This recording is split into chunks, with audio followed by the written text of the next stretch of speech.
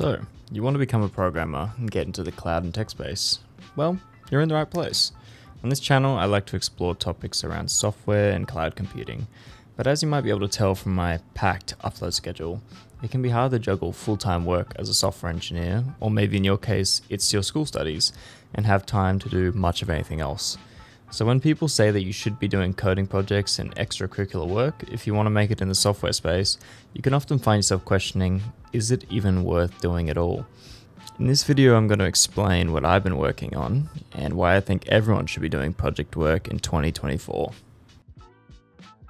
The project I'm working on is actually a piece I mentioned in one of my prior videos about interesting coding projects that I would recommend, and it's a Netflix Lite concept I was explaining in that video.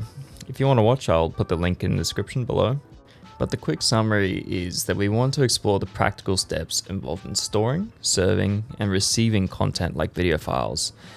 At face value, the solution is pretty simple. Set up a Flask app to serve the video content based on a unique video ID, and then create a web client where the user can navigate to a web page with a simple HTML5 player. We'll display the video content back to the user. But what happens if the video is interrupted and the user wants to return to the video at the correct timestamp? Or how can you drop the quality of the video if the internet connection degrades during the streaming of the video? It's these little rabbit holes you go down when you're doing a project that makes them so worthwhile, in my opinion.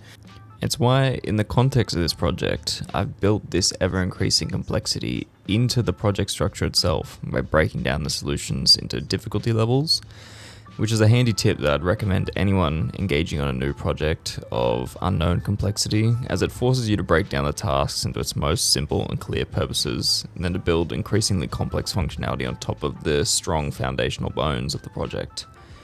But back on topic, I think attempting to come up with a solution to all of the questions that you'll encounter whilst working on a project are actually quite applicable in both your day-to-day work as an established software engineer, as well as in your journey into becoming a software engineer.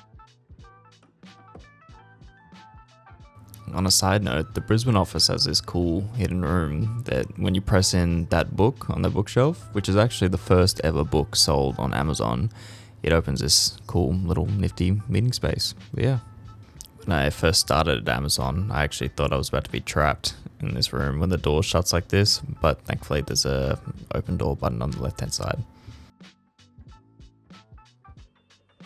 But back on topic, I think if we're talking about the benefits of project work, if we take the work that I do at AWS, for example, it's largely around migrations and modernization of infrastructure. So when I try and solve a problem in my fake Netflix HTML client or solve for issues in my Flask app, I'm learning skills in a vertical that I otherwise might not have if I had just relied on the work that I do as part of my role to actually teach it to me.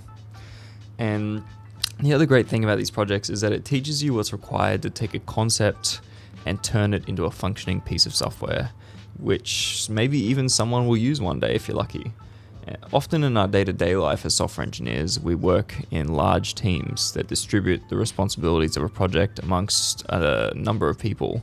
So you can actually see this in practice by the sheer amount of meetings that take up my working day in this video.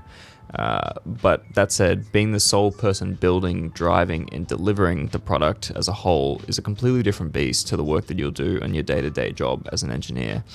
And if you can pull it off, you'll have a much better understanding of the full stack delivery of software and how all the little parts that we work on individually fit together to form a complete software product.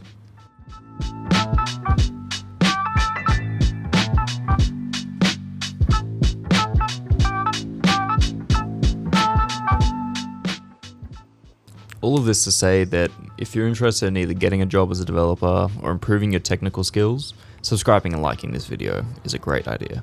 Oh, and I guess projects can be a pretty powerful tool as well. Thanks guys, see you in the next one.